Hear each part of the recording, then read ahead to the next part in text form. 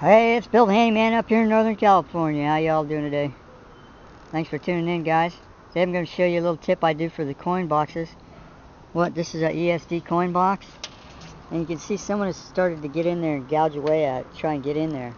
So what I do is, just as a temporary deterrent at least, I'm going to take this, I'm going to cut it off short so it goes up in there. If you look inside here, you'll see that this little plate here in front flexes in. Now it flexes in about almost a ½ inch. So I can cut this and make this a ½ inch and screw it on there. And so from the outside, basically, you'll see this. So you go, somebody goes, oh, it's nutted up, man. Can't try and stick something in there. Can't stick a screwdriver in there to mess with it.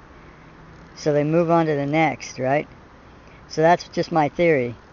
And I'll probably let you know if it works or not, but you know, it all depends on karma, right? So that's my coin box commercial laundry tip for today. Thanks for watching. If you need any help, I give phone advice, $39, 707-443-8347. Appreciate it. Okay, so here's the finished product, and you can see what I've done is I've rounded off the edges. So from this edge, from this side, that doesn't actually look like a complete square. It's kind of rounded off, so it's like, oh, what is that?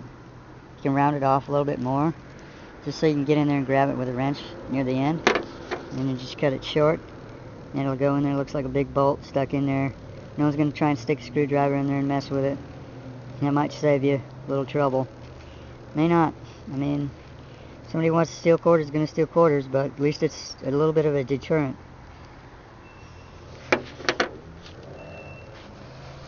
Somebody goes, oh, it's nutted up, man.